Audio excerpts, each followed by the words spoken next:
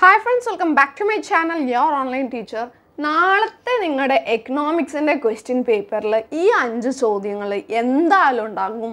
99.99% നമ്മൾ എക്സ്പെക്ട് ചെയ്യുന്ന ചോദ്യമാണ്.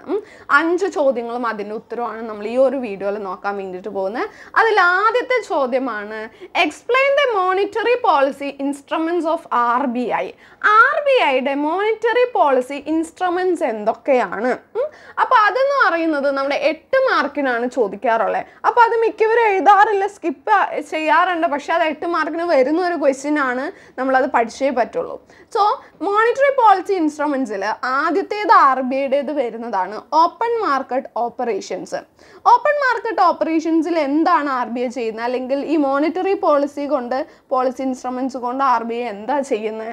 RBI ഒന്നെങ്കിൽ എക്കോണമിയിലെ മണി സപ്ലൈ കൂട്ടും, അല്ലെങ്കിൽ മണി സപ്ലൈ കുറയ്ക്കും. അപ്പോൾ മണി സപ്ലൈ കൂട്ടുന്നതിനും കുറയ്ക്കുന്നതിനും വേണ്ടിയിട്ട് RBI open market operations use ചെയ്യാറുണ്ട്. ഓപ്പൺ മാർക്കറ്റ് ഓപ്പറേഷൻസിൽ RBI എന്താ ചെയ്യുന്നതെന്ന് വെച്ചിട്ടുണ്ടെന്നുണ്ടെങ്കിൽ, എക്കോണമിയിലെ മണി സപ്ലൈ റെഡ്യൂസ് ചെയ്യണമെങ്കിൽ, എക്കോണമിയിൽ ഒരുപാട് പൈസ നിൽക്കുകയാണ്, അപ്പോൾ എക്കോണമിയിൽ നിന്ന് കുറച്ച് റെഡ്യൂസ് ചെയ്യണമെന്നുണ്ടെങ്കിൽ RBI എന്ത് ചെയ്യും? ഇപ്പോൾ 50 കോടി എക്കോണമിയിൽ നിന്ന് പിൻവലിക്കണമെങ്കിൽ RBI എന്ത് ചെയ്യുന്നു വെച്ചിട്ടുണ്ടെങ്കിൽ, RBI 50 കോടിയോളം വരുന്ന ഗവൺമെൻറ് ബോണ്ട് ഓപ്പൺ മാർക്കറ്റിൽ വിൽക്കുമ്പോൾ എന്ത് ചെയ്യും? ആളുകൾ ഈ ബോണ്ട് വാങ്ങിക്കുമ്പോൾ പൈസ RBIയുടെ കയ്യിലേക്ക് ചെല്ലും, അല്ലേ? അപ്പോൾ എന്തായി? എക്കോണമിയിലെ മണി സപ്ലൈ കുറഞ്ഞു. അതുപോലെ തന്നെ നേരെ ഓപ്പോസിറ്റ്, ഇനിയിപ്പോൾ മണി സപ്ലൈ കൂട്ടണം, എക്കോണമിയിലെ മണി സപ്ലൈ കൂട്ടണം, ഇൻക്രീസ് ചെയ്യണമെന്നുണ്ടെങ്കിൽ RBI എന്ത് ചെയ്യും? ആ എക്കോണമിയിൽ നിന്ന് ആ ഗവൺമെൻറ് ബോണ്ടുകൾ തിരിച്ചു വാങ്ങിക്കും, ബൈ ചെയ്യും. അപ്പോൾ എന്താണ്? ബൈ ചെയ്യുമ്പോൾ പൈസ RBI എക്കോണമിയിലേക്ക് പബ്ലിക്കിന് കൊടുക്കും, പബ്ലിക്കിൻ്റെ നിന്ന് ബോണ്ട് RBIയിലേക്ക് വന്നു, അപ്പോൾ എക്കോണമിയിലേക്ക് പൈസ ഇറങ്ങി ചെന്നു. അങ്ങനെയാണ് ഓരോ ഇൻസ്ട്രുമെൻറ്റ്സ് യൂസ് ചെയ്തുകൊണ്ട് മോണിറ്ററി പോളിസി കൺട്രോൾ ചെയ്യാറുണ്ട്, മണി സപ്ലൈ കൂട്ടും കുറയ്ക്കുകയൊക്കെ ചെയ്യാറുണ്ട്. അതിൽ ഓപ്പൺ മാർക്കറ്റ് ഓപ്പറേഷൻസിൽ എന്താ ചെയ്യുന്നത്?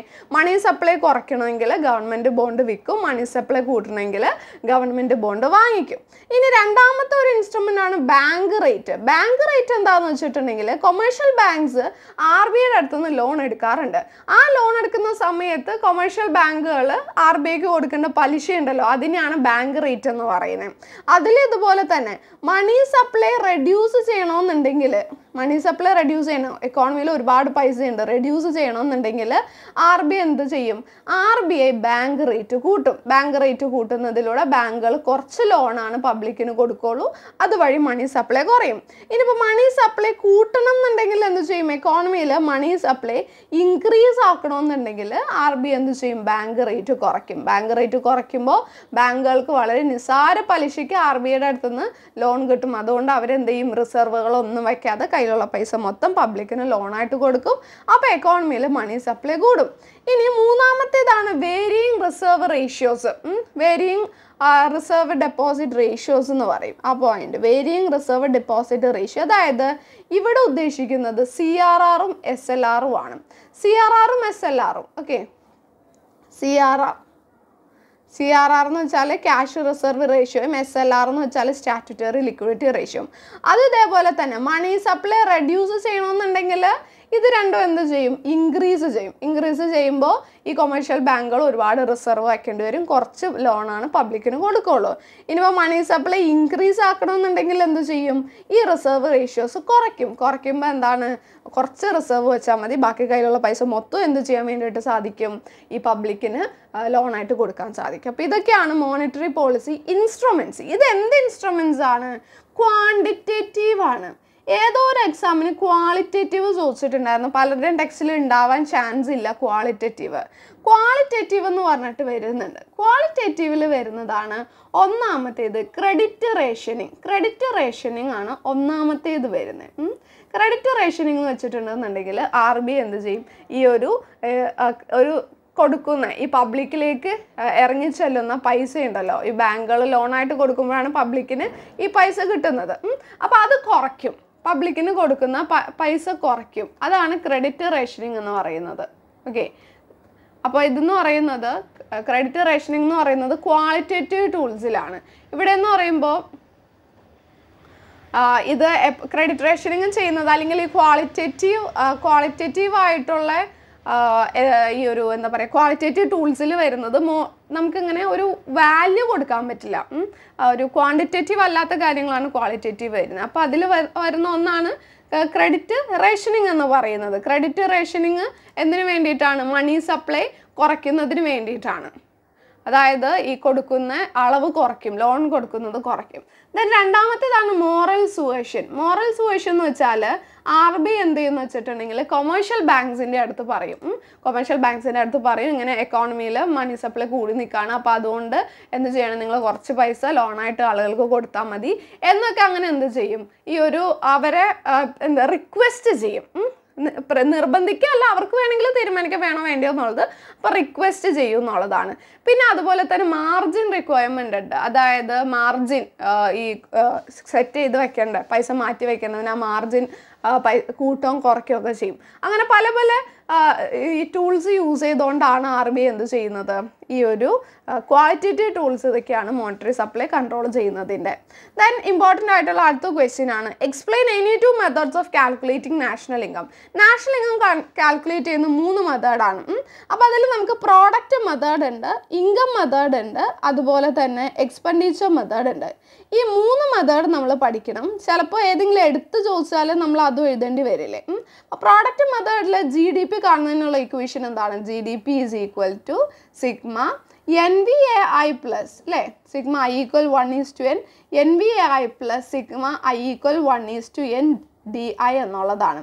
ഈ ഒരു ഇക്വേഷൻ മാത്രം എഴുതിയാൽ 8 മാർക്ക് കിട്ടില്ല. അപ്പോൾ നിങ്ങളുടെ ടെക്സ്റ്റിൽ എന്ത് ചെയ്യണം, ടെക്സ്റ്റിൽ നിന്ന് നിങ്ങൾ ആ ഒരു സ്റ്റെപ്പ് ബൈ സ്റ്റെപ്പ് ആയിട്ട് മുഴുവനായിട്ടുള്ള കാര്യങ്ങൾ പഠിക്കണം. Then income മെത്തേഡിലോ W plus P plus IN plus R അല്ലേ, ഇതാണ് വേജ് റെൻറ്റ് പ്രോഫിറ്റ് ഇൻട്രസ്റ്റ്, ഇതാണ് ഇൻകം മെത്തേഡിൽ. ഇനി expenditure മെത്തേഡിലോ C plus I plus G plus X minus M എന്ന് പറയുന്നതാണ് ഇക്വേഷൻ. അപ്പോൾ ഇത് വെച്ചിട്ട് ഇതിൻ്റെ ആ ടോട്ടൽ ആ പ്രോസസ്സ് നിങ്ങൾ പഠിക്കണം കേട്ടോ. ദെൻ മറ്റൊരു ഇമ്പോർട്ടൻ്റ് ആയിട്ടുള്ള ഒരു ക്വസ്റ്റ്യൻ ആണ് features of perfect competition. Perfect കോമ്പറ്റീഷൻ്റെ features എന്തൊക്കെയാണ്? ഫസ്റ്റ് ഫീച്ചർ എന്ന് പറഞ്ഞാൽ യൂണിഫോം പ്രൈസ് ആണ്. പ്രൈസ് അവിടെ യൂണിഫോം ആയിരിക്കും. ദെൻ എന്താണ്, ഇവർ പ്രൈസ് ടേക്കേഴ്സ് ആണ്. സ്വന്തമായിട്ട് പ്രൈസ് തീരുമാനിക്കാൻ ഇവർക്ക് പറ്റില്ല. ഹോമോജിനിറ്റി അതായത് എല്ലാം ഒരേപോലെയുള്ള പ്രോഡക്ട്സ് ആയിരിക്കും. Then large number of buyers and sellers അല്ലേ, ഒരുപാട് ബയേഴ്സും സെല്ലേഴ്സും ഉണ്ടാകും. Buyers and sellers. No transportation cost ഉണ്ടാവില്ല. ഓക്കെ, അപ്പോൾ ഇതൊക്കെയാണ് ഒരു 5 ഫീച്ചേഴ്സ് എന്ന് പറയുന്നത്. അപ്പോൾ അതെന്തായാലും നിർബന്ധമായിട്ട് പഠിക്കണം. അടുത്ത ക്വസ്റ്റ്യൻ ആണ് consumers optimum with the help of A diagram. ഡയഗ്രത്തിൻ്റെ ഹെൽപ്പോട് കൂടിയിട്ട് കൺസ്യൂമേഴ്സ് ഒപ്റ്റിമം ആണ് നമ്മളോട് വരയ്ക്കാൻ വേണ്ടിയിട്ട് പറഞ്ഞിരിക്കുന്നത്. കൺസ്യൂമേഴ്സ് ഒപ്റ്റിമം വരയ്ക്കാൻ ആദ്യം നമ്മൾ ഇതേപോലെ ബഡ്ജറ്റ് ലൈൻ വരയ്ക്കാം. ബഡ്ജറ്റ് ലൈൻ വരച്ചതിന് ശേഷം നമ്മുടെ ഇൻഡിഫറൻസ് കർവ് ഇതിൽ ജസ്റ്റ് ഒരു പോയിന്റിൽ മാത്രം മുട്ടാൻ വേണ്ടിയിട്ട് പാടുള്ളൂ. അതിനെയാണ് ടാൻജൻസി എന്ന് പറയുന്നത്. ടാൻജൻസി, ഇപ്പോൾ ടാൻജൻ്റായി നിൽക്കുന്ന ഈ ഒരു പോയിന്റ് ഉണ്ടല്ലോ, ആ ഒരു പോയിന്റ് എന്ന് പറയുന്നതാണ് എന്ത്, കൺസ്യൂമേഴ്സ് ഇക്വിലിബ്രിയം. ഓക്കെ, ഇതാണ് കൺസ്യൂമേഴ്സ് ഇക്വിലിബ്രിയം.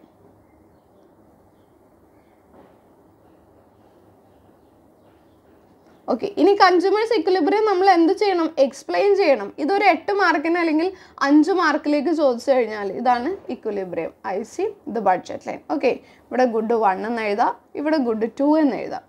അപ്പോൾ ഇത് എക്സ്പ്ലെയിൻ ചെയ്യാൻ പറയുമ്പോൾ ആദ്യം നമ്മൾ എന്തിനെ പറ്റിയിട്ട് എഴുതണം, ഇൻഡിഫറൻസ് കർവിനെ പറ്റിയിട്ട് എഴുതണം. 5 മാർക്കിലേക്ക് നമുക്ക് പേജിൽ തികയ്ക്കണ്ടേ. അപ്പോൾ ഇൻഡിഫറൻസ് കർവിൻ്റെ പ്രോപ്പർട്ടീസ് ഒക്കെ എഴുതാം. Indifference curve convex to origin ആണ്, ഡസിൻ ഇൻ്റർസെക്ട് ഈച്ച് അതർ.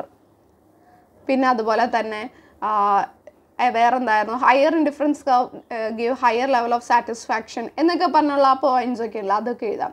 അതിനുശേഷം ബഡ്ജറ്റ് ലൈനിനെ പറ്റിയിട്ട് എഴുതാം. ബഡ്ജറ്റ് ലൈൻ എന്ന് വെച്ചാൽ എന്താണ്, അതിൽ കൺസ്യൂമറുടെ ബഡ്ജറ്റിൽ കൺസ്യൂമർക്ക് വാങ്ങിക്കാൻ പറ്റുന്ന ഗുഡ്സ് ആൻഡ് സർവീസ് ആണ്. 2 ഗുഡ്സ് ആണ് ബഡ്ജറ്റ് ലൈനിലുള്ളത്. എന്നിട്ട് കൺസ്യൂമേഴ്സ് ഇക്വിലിബ്രിയം പറയും. Consumers equilibrium is that point at which budget line is tangent to the indifference curve. Budget line indifference കർവിനോട് tangent ആകുന്ന ആ ഒരു പോയിന്റ് ആണ്, ആ ഒരു ബണ്ടിലായിരിക്കും കൺസ്യൂമർ ചൂസ് ചെയ്യാന്ന് പറഞ്ഞ് അത്രയും എഴുതി ഗ്രാഫ് വരച്ചാൽ 5 മാർക്ക് കിട്ടും. ഇനി ബഡ്ജറ്റ് ലൈനിൻ്റെ പ്രോബ്ലം ഞാൻ നിങ്ങൾക്ക് ഇന്ന് അപ്ലോഡ് ചെയ്തിട്ടുണ്ടായിരുന്നു. അപ്പോൾ അതൊന്ന് നോക്കാം. അപ്പോൾ അതിൻ്റെ ഇക്വേഷൻ എന്താ, P1x1 + P2x2 = M എന്നുള്ളതാണ് ബഡ്ജറ്റ് ലൈൻ്റെ ഇക്വേഷൻ. വെർട്ടിക്കൽ ഇൻ്റർസെപ്റ്റ് കാണാൻ M/P1, ഹൊറിസോണ്ടൽ ഇൻ്റർസെപ്റ്റ് കാണാൻ M/P2. ദെൻ സ്ലോപ്പ് കാണാൻ വേണ്ടിയിട്ട് P1 minus P1 by P2. അപ്പോൾ ഇത്രയും ചെയ്ത് കഴിഞ്ഞാൽ എന്നിട്ട് നമ്മൾ ബഡ്ജറ്റ് ലൈൻ വരയ്ക്കാം. ബഡ്ജറ്റ് ലൈൻ വരയ്ക്കണം. അപ്പോൾ ബഡ്ജറ്റ് ലൈൻ വരയ്ക്കാൻ വേണ്ടിയിട്ട് നമ്മൾ ഹൊറിസോണ്ടൽ ഇൻ്റർസെപ്റ്റും വെർട്ടിക്കൽ ഇൻ്റർസെപ്റ്റും എല്ലാം കണ്ടുപിടിച്ചിട്ടുണ്ടല്ലോ. അപ്പോൾ കണ്ടുപിടിച്ചതിന് ശേഷം നമ്മൾ എന്ത് ചെയ്യണം? വെർട്ടിക്കൽ ഇൻ്റർസെപ്റ്റ് ഇവിടെ മാർക്ക് ചെയ്തു, ഹൊറിസോണ്ടൽ ഇൻ്റർസെപ്റ്റ് ഇവിടെ മാർക്ക് ചെയ്തു. അത് രണ്ടും കൂടി കണക്ട് ചെയ്ത് നമ്മളൊരു ലൈൻ വരച്ച് കഴിഞ്ഞാൽ അതാണ് ബഡ്ജറ്റ് ലൈൻ. എന്നിട്ട് അതിന് നേരെ എന്ത് എഴുതണം? ആ budget ലൈൻ്റെ equation P1x1 plus P2x2 equal to M എന്നുള്ള ഇക്വേഷൻ എഴുതാം. ഇത് M ബൈ P1, ഇത് M ബൈ P2, ഇത് ഗുഡ് 2, ഇത് ഗുഡ് 1. ഓക്കെ, അപ്പോൾ ഇത്രയും കാര്യങ്ങൾ എഴുതി കഴിഞ്ഞാൽ നമുക്ക് ആ ഒരു ക്വസ്റ്റ്യനും കംപ്ലീറ്റ് ആയി. ഓക്കെ, അപ്പോൾ ഈ ഒരു വീഡിയോ ഹെൽപ്ഫുൾ ആയിട്ടുണ്ടാവുമെന്ന് വിചാരിക്കുന്നു. വീഡിയോ ഇനി ലഭിക്കാൻ വേണ്ടി ചാനൽ സബ്സ്ക്രൈബ് ചെയ്യുക. താങ്ക്